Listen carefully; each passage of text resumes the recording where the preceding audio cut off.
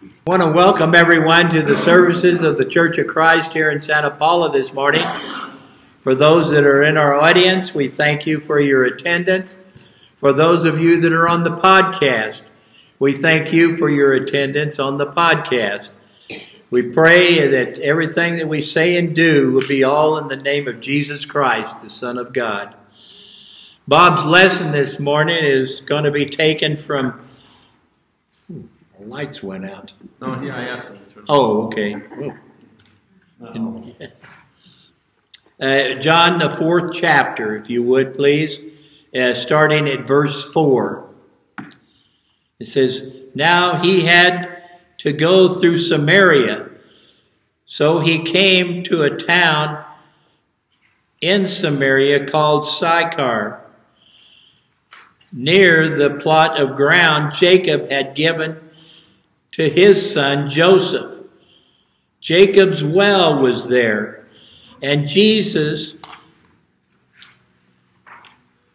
tired as he was from his journey, sat down by the well. It was about the 6th hour." Bob?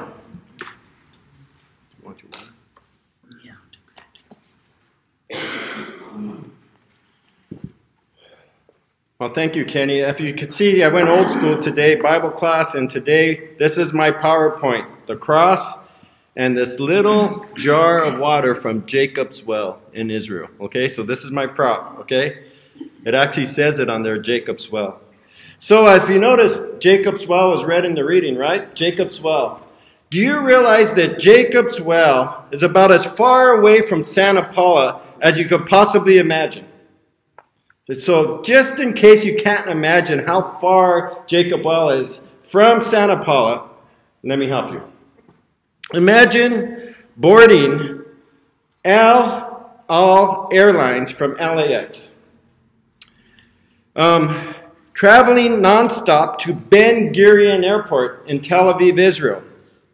Then exiting the plane, not leaving your keys in the plane, which I did. Okay, thank God I have those little buzzard things that tells me where my plane was at Ben Gurion Airport. So not leaving your keys in the plane and immediately exiting the plane and boarding a taxi or Uber driver. About 2 hours later, driving through Israel, maybe 100 miles from Tel Aviv, you'll end up at Jacob's Well. That's 7,540 miles from Santa Paula, or 24 hours. So can you imagine? It's a long trip, but you could be there today. And I wanted to say that because places we read stuff in the Bible and we think, well, this doesn't exist. That's a fairy tale. Well, it's there. It is there today. So, Nablus, which is today the name of the city of Samaria. If you didn't know that, they changed it to Nablus. It's modern-day city of Nablus. In the Old Testament, it was called Shechem. If you read Genesis 33 about Jacob's well, they don't call it Samaria, they call it Shechem. So Nablus, Samaria, and Shechem is the city. Okay? Well, it was there that my family and I, some members of our church, 1, 2, 3, raise up your hand if you went with me. Okay, there was a few of us here. Fred, too. Members of our church and some tourists that were there buying these little jars of water from Jacob's well. And it was exciting. I remember we were excited to buy them, even though it was just water, okay? But more importantly than those jars of water was Jesus' claim at the well. Amen? Jesus' claim at the well. So I'm going to give you a little bit of, I'm going to go Nat Geo here, a little bit of archaeological history. And I just thought this was just interesting to me. When we went, we were giving these little guides and booklets about archaeology. So every place we went to, we read some stuff about what was Jacob's well like and what's the archaeological facts behind it. Well, here's some interesting facts. The site known as Jacob's Well today is about a 100-yard football field away from Tel Balata.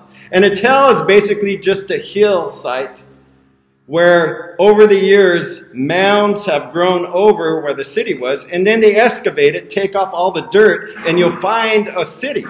It's called Tel Balata. Well, that is, Tel Balata is actually Sychar. Remember Kenny had mentioned that's in the reading, Sychar. And it says there that Jesus traveled, so he came to a town in Samaria in verse 5 called Sychar. Well, that's Tel Balata.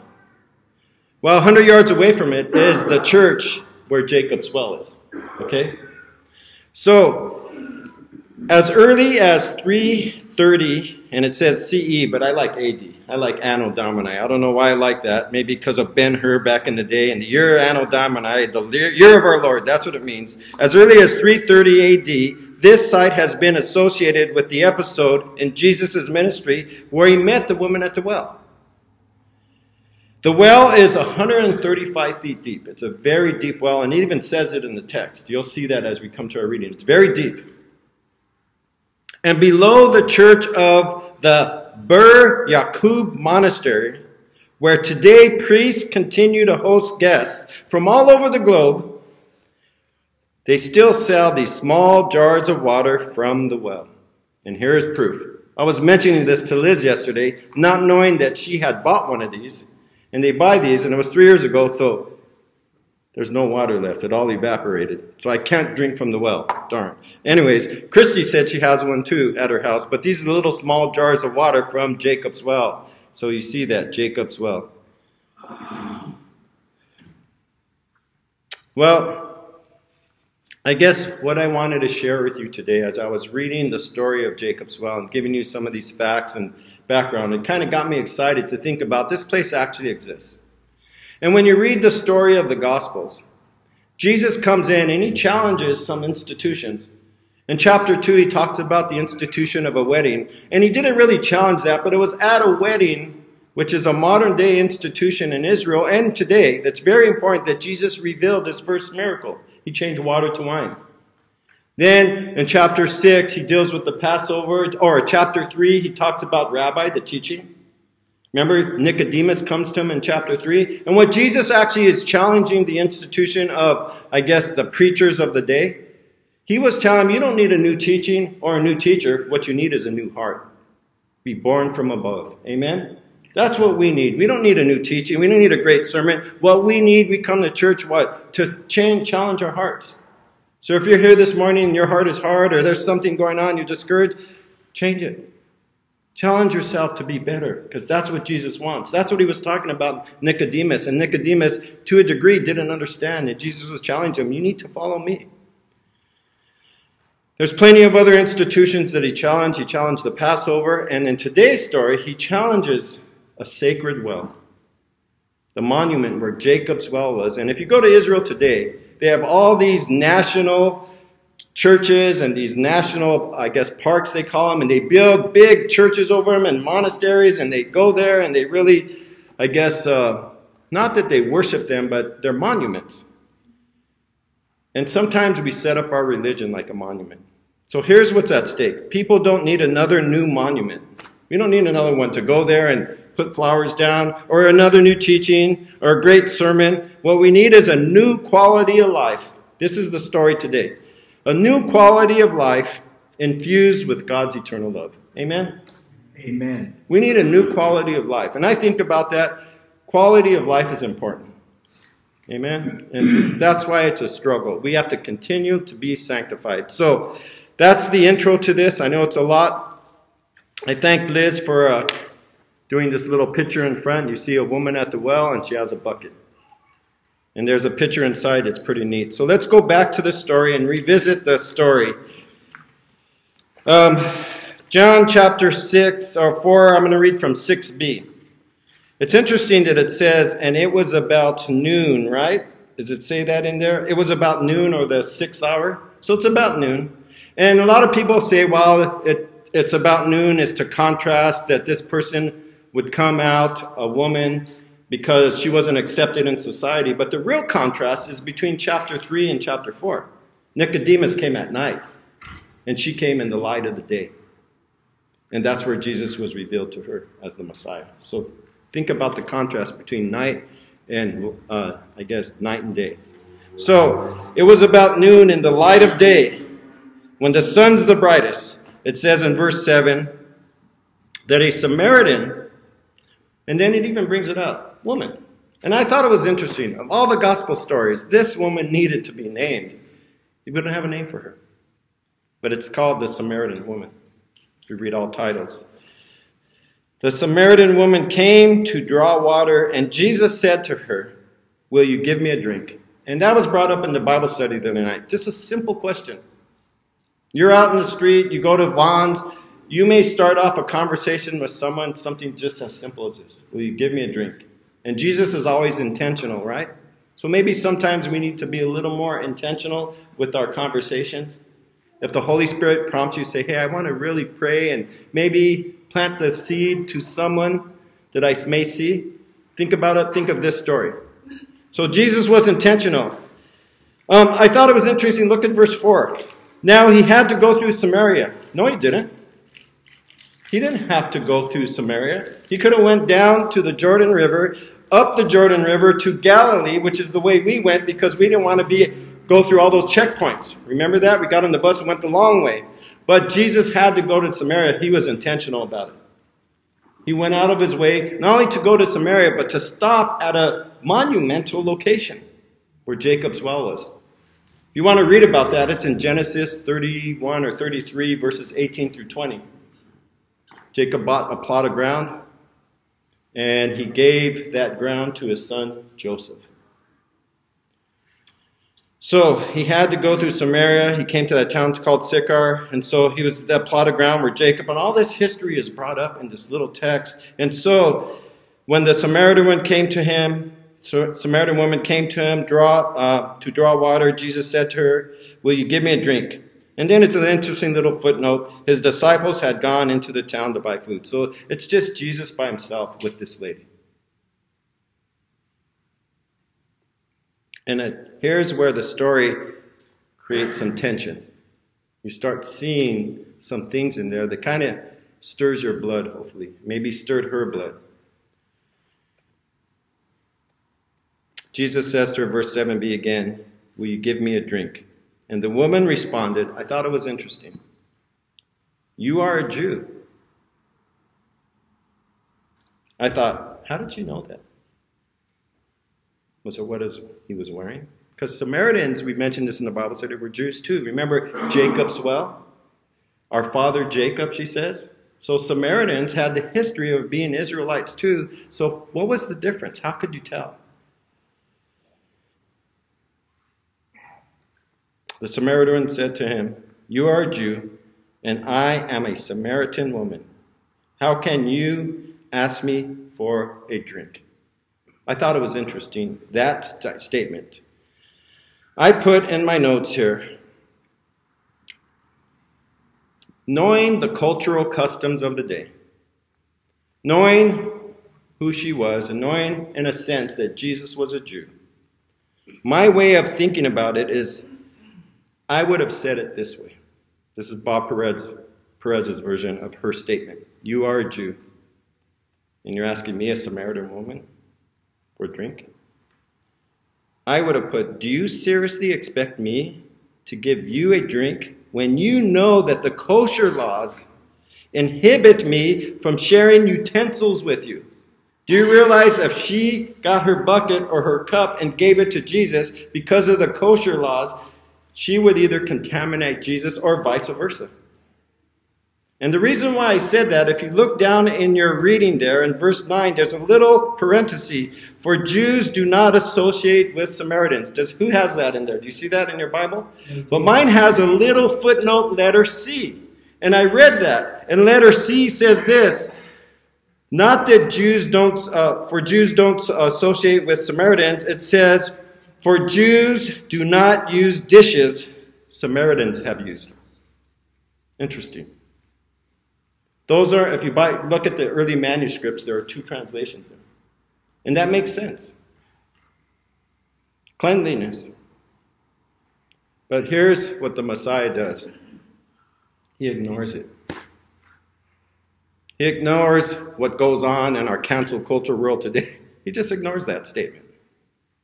Jews do not associate with Samaritans, and I'm a woman. This intersectionality that goes on in the world, and he played the victim. He completely ignored it. And what did he do? He did the basic pattern that John wants to show us all.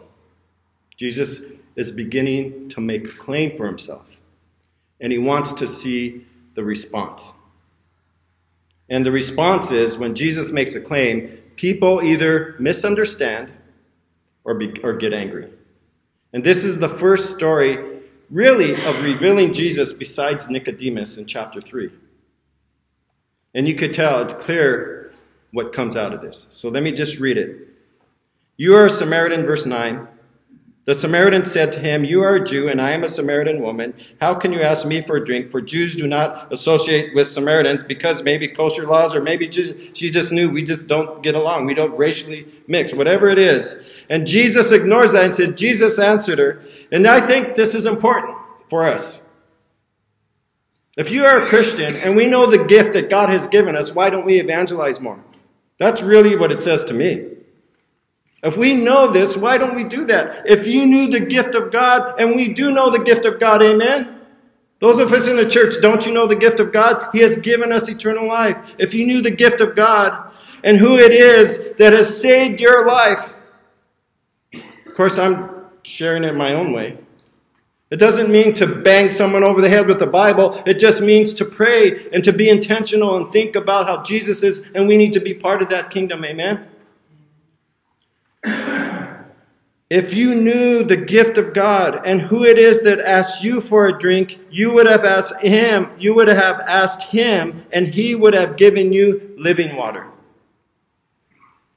So as mentioned, the basic pattern, Jesus is getting ready to make a claim here, and he's setting it up. Jesus makes a claim, and the people respond with misunderstanding. So Jesus gets her attention, or he got her attention.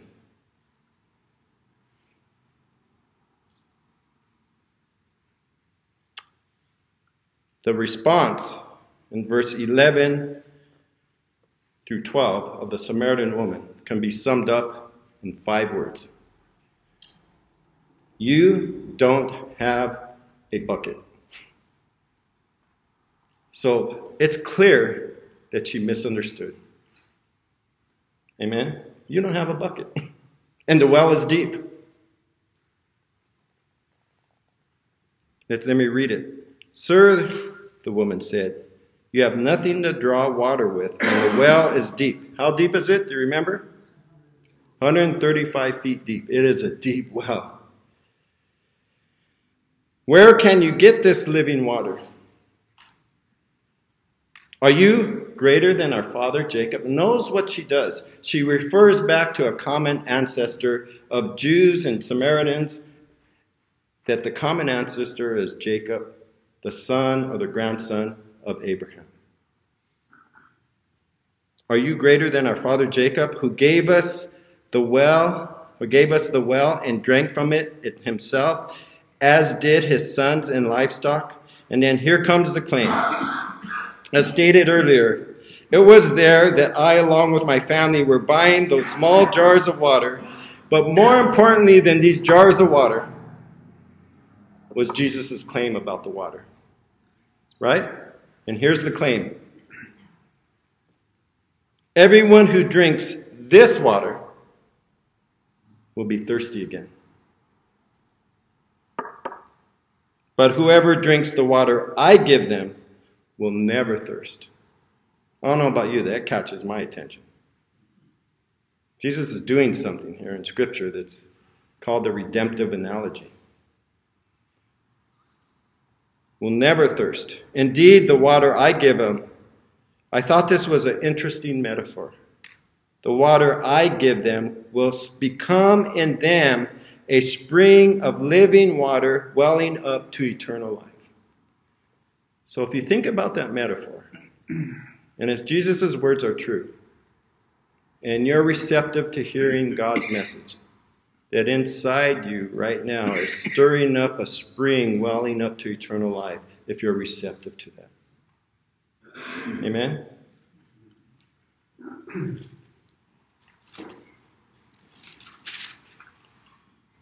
For as the Father has life in himself, so he has granted the Son also to have life in himself. That's in 5:26. Jesus is life-giving. Amen?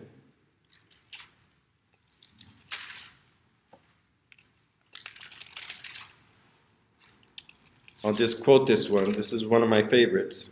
The thief comes only to steal, kill, and to destroy. But I have come that you may have life and have it abundantly. Think about what Jesus is saying. He wants your life to have a quality that's beyond the way we live day to day. How about in chapter 11? I am the resurrection and the life. Those who believe in me will live even though they die. And we're all going to die, right? One day. But because we believe in Jesus and what he did on the cross, we get to live forever. And look what he tells Mary here, or Martha. And whoever lives by believing in me will never die. And then he challenges her, do you believe this?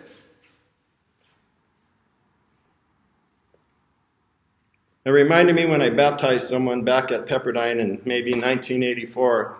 I won't say his name. And they asked him, do you believe that Jesus is the Son of God? Before you're baptized? And he says, I think so. I never forgot, I think so. Well, we're going to baptize. So we baptized them anyways. But I remember he said, I think so. You're not supposed to say, I think so. Do you believe? So anyways. So, yes, believe. It's welling up. Amen. What's that? It was the beginning. It was the beginning. Yeah, good. That was a good start. But I never forgot that baptism. For some reason, all the ones I've been, that was the one I remembered. So I think so. And then what about this verse? I am the way, the truth, and the life. No one comes to the Father except through me. Those are doctrinal statements, but the reason why I picked the woman at the well, because it's in a story. So, everyone, this is the claim, who drinks the water will be thirsty again, this water. But whoever drinks the water I give them will never thirst. Indeed, the water I give them will become in them a spring of water welling up to eternal life. And I'm going to give you one more verse that's my favorite in John about this. In John chapter 7, verse 37, it was the last and greatest day of the festival of tabernacles, representing the wilderness experience. And Jesus gets up, probably in Jerusalem by the beautiful gate, says, let anyone who is thirsty come to me and drink. Whoever believes in me, as Scripture has said, rivers of living water will flow from within them. So, people don't need a new teaching or a new sermon or a great teacher. What we need is a new quality of life. Amen? Infused with God's eternal love. Let's not go back to business as usual as you walk out of this church this morning. You have a quality of life that Jesus offers, and he gives it to us. Amen? That's a beautiful teaching. So, what would your response be to that? What is your response?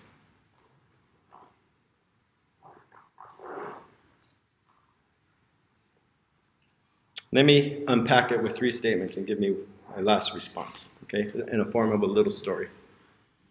People need more than just another sacred institution. A well, a church over it, selling jars of water. We need more than that. Amen? We need Jesus. People need a new quality of life infused with God's eternal love. And here's the part I wanted to share with you. And I wanted to say it in a little story. I grew up in a family where, and I don't want to cry saying this, my mom or my aunt and uncle were mentally challenged and crippled. And I grew up as a kid with my mom. We would go, I was this older boy, so I was the stronger of my brother. And we'd have to take Koki, which is my uncle Koki. My sister's boyfriend used to call him Uncle Pepsi because it sounded like Coke. Anyways, so Uncle Koki, Pepsi. Anyway, so we would have to pick them up, put them in their wheelchairs, and take them out. And I remember we used to take them out and put them in their wheelchairs. They wouldn't talk much, especially Angie. Angie was the younger one, and she was the one that was mentally challenged, and she would not talk unless you had food in front of her. And she would say one word in English, gimme. And if you got too close to her, she would say in Spanish, ate, which means hasta pa allá, get away from me. And if you got too close to her, she would pull your hair. Sorry, that was a family, I remember that. So I wanted to say, I shared that little story is, be humble enough to say, gimme. Gimme this water. That's what the woman at the well did. In verse 15, she says that, and I'm just going to read it in her words. The woman said to him, "Sir, give me this one. May you keep your heart soft, like the woman at the well." And little did she know that she met the Savior of the world right at the Jacob's well. What a beautiful day in her life. Amen? Make this a beautiful day in your life as we stand and sing a song of invitation. God bless you.